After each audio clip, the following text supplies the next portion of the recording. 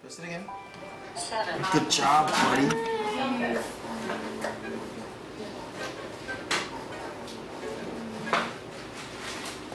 7. It is 7. Give me 5. Double hands. Let's do a harder one, bro. Let's do a nice big. The iPad has been introduced to the classroom really kind of sporadically. A lot of it has come from the parents wanting to incorporate it more in their kids' lives, really. Use your words.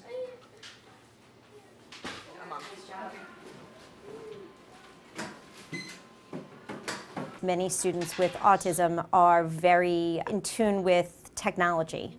They really like technology, so for that reason, when they see an iPad, even if we're working on communication, they still think it's fun because it is technology. What color? Green. What color?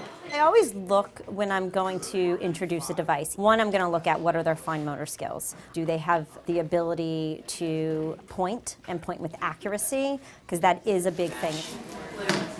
I have one student in my current classroom that spent years trying to learn how to use other dynamic touch devices that are out there. And within a month or two of us introducing the iPad, he was able to tell us what he wanted, tell us when he needed to go to the bathroom. And if you think about it, you know, in life, if you need to go to the bathroom and you're not able to tell someone, that can be very frustrating. You need help? Do you need help?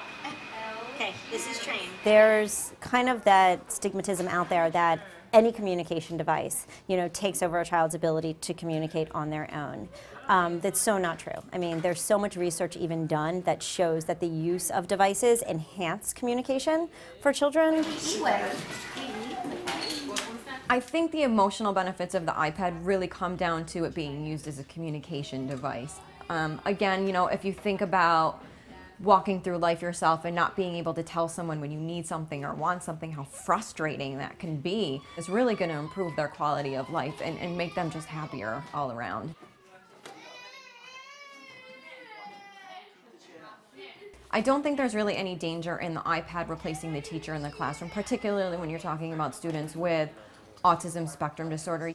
We push them really hard to interact with others, so I don't think that within the Manhattan Children's Center or any school out there that's dealing with this population is really going to let that happen.